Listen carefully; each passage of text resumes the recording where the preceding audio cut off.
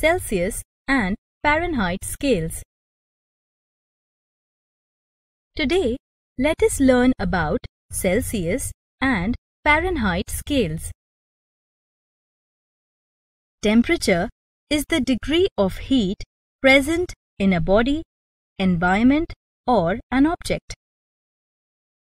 We use an instrument called thermometer to know how high or low the temperature of a body, environment, or an object is. We measure the temperature in degrees Celsius or degree Fahrenheit. There are mainly two types of thermometers with respect to units. They are the Celsius thermometer and the Fahrenheit thermometer. Now look at this thermometer.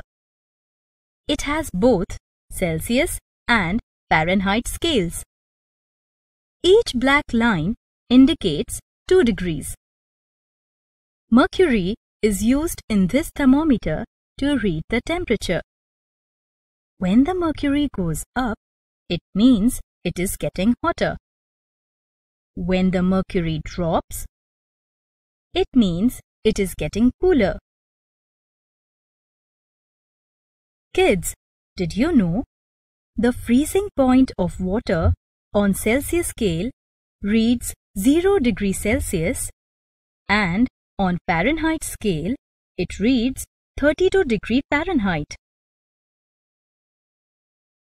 The normal human body temperature on Celsius scale reads 37 degrees Celsius and on Fahrenheit scale it reads 98.6 degrees Fahrenheit.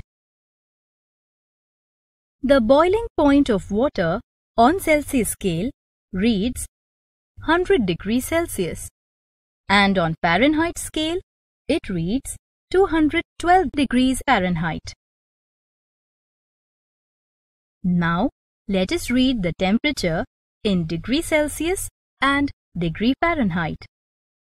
Example 1. Here the mercury level is at 40 degrees Celsius or 104 degrees Fahrenheit. Let's look at another example. Here the mercury level is at 90 degrees Celsius or 194 degrees Fahrenheit. Wasn't it fun learning about temperature and measuring it?